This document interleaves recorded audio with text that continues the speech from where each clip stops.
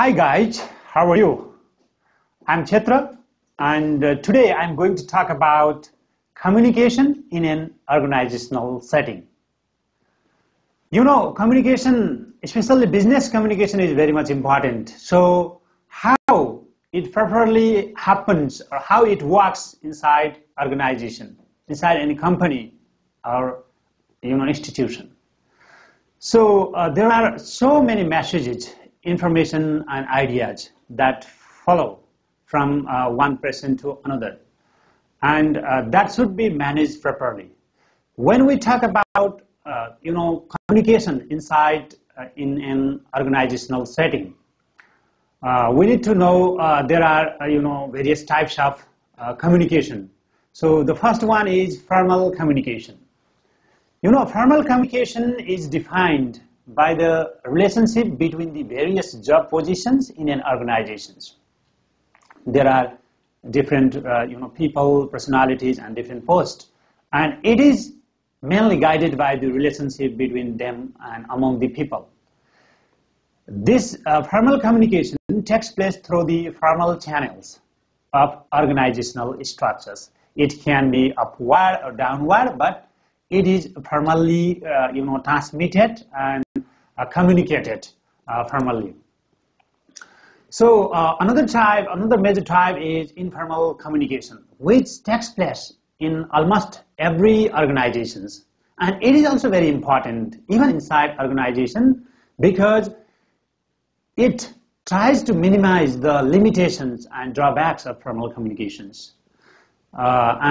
This informal communication takes place in informal settings. For example, the people or the workers talk or communicate about the situation, about the issues, and about the problems of the organization. It might be in canteen, at home, or in other informal setting and way. And this informal type of communication is mainly handled by social media. Nowadays, the power of social media is very important. And people, they communicate through social media about their organization, about the people, about the issues and problems, about the opportunities, and so on. And it also helps to the planner or the manager who makes the policy and plan in the top level, and they can get the information and idea and they can fulfill their information gap from this informal type of communication. So this communication inside an organization can be categorized as upward communication, which is mainly done from a subordinate to a superior, or from the worker to the boss. And downward communication is another type of communication inside an organization, that is from manager to subordinate, manager to his subordinate.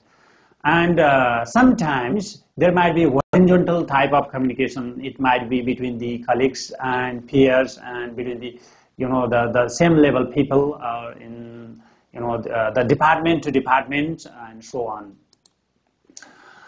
And this downward communication is best suited for organization where the lines of authority runs distinctly downward.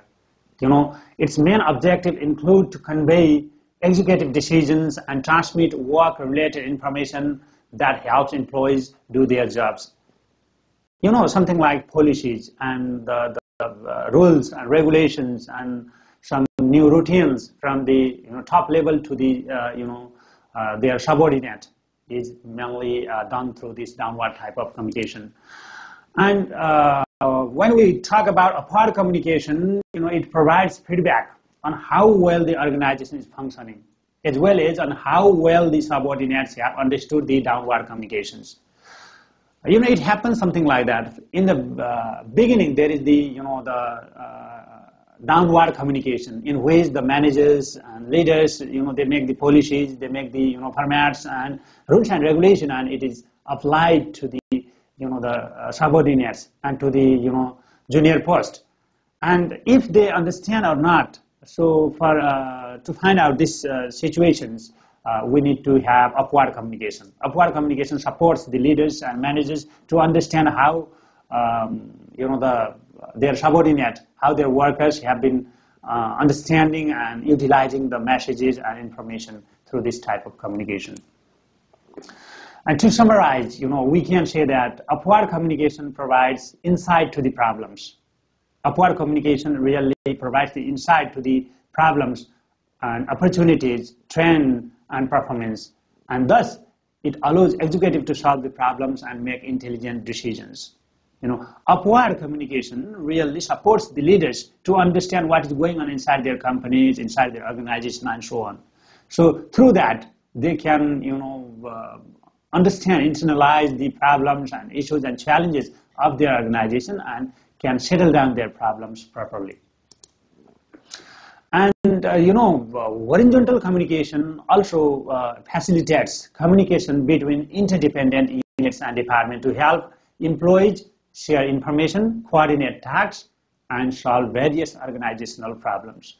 That is to say, horizontal communication is very important when we communicate with the equal levels. For example, department to department, institution to institution, and section to section, and so on.